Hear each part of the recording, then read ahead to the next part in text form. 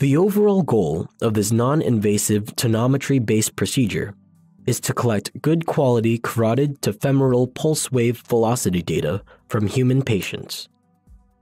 Carotid-to-femoral pulse wave velocity and pulse wave data is collected using a non-invasive evaluation. A standard protocol is crucial to obtain an accurate value, especially when there are multiple operators.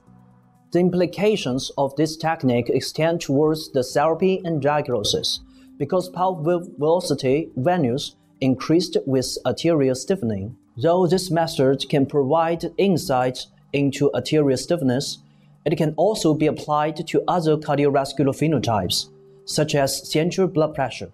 Visual demonstration of this method is critical. The wave recording steps are difficult to learn because the tonometer must be correctly positioned over the artery fluctuation point.